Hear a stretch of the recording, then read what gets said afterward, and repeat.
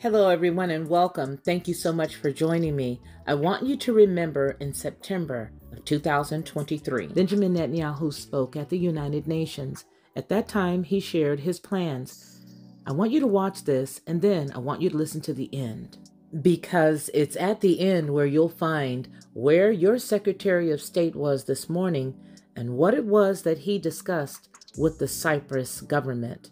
Let's take a look back at September of 2023. 2 weeks ago, we saw another blessing already in sight.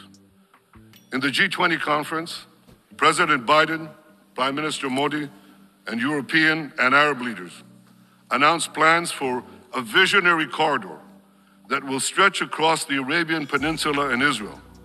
It will connect India to Europe with maritime links, rail links, energy pipelines, fiber optic cables. This corridor will bypass maritime checkpoints, or choke points rather, and dramatically lower the cost of goods, communication, and energy for over 2 billion people.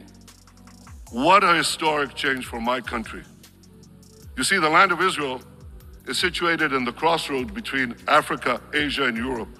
And for centuries, my country was repeatedly invaded by empires passing through it in their campaigns of plunder and conquest elsewhere.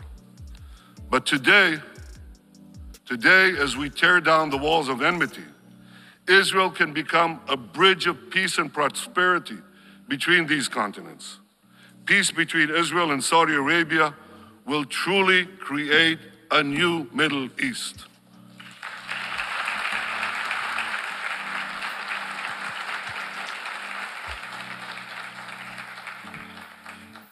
To understand the magnitude of the transformation that we seek to advance, let me show you a map of the Middle East in 1948, the year Israel was established.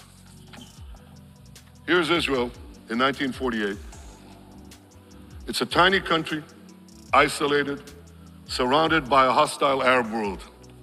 In our first 70 years, we made peace with Egypt and Jordan, and then in 2020, we made the Abraham Accords, peace with another 4 Arab states. Now look at what happens when we make peace between Saudi Arabia and Israel. The whole Middle East changes. We tear down the walls of enmity. We bring the possibility of prosperity and peace to this entire region, but we do something else. You know, a few years ago, I stood here with a red marker to show the curse, a great curse, the curse of a nuclear Iran.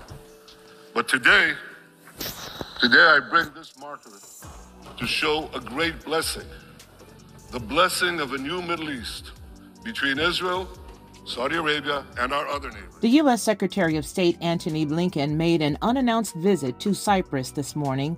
The Cypriot officials have said that during Antony Blinken's brief stopover in Larnaca, the U.S. Secretary of State discussed the Cypriot proposal to establish a maritime aid corridor to Gaza.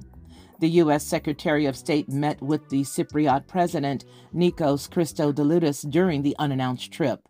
The Cypriot government spokesperson states that during the meeting, there was a discussion on unfolding developments in the Middle East, as well as on Cyprus's proposal for a dedicated one-way maritime corridor of a sustained flow of humanitarian aid from Cyprus to civilians in Gaza. Earlier on Sunday, Cypriot president said how aid could be delivered was still being worked out, saying, quote, "Ships cannot approach the sea area off Gaza, so we're talking to the United Nations, which will handle the aid and not Hamas," Christodoulides told reporters. For Headlines with a Voice, this has been the Lockhart News Brief.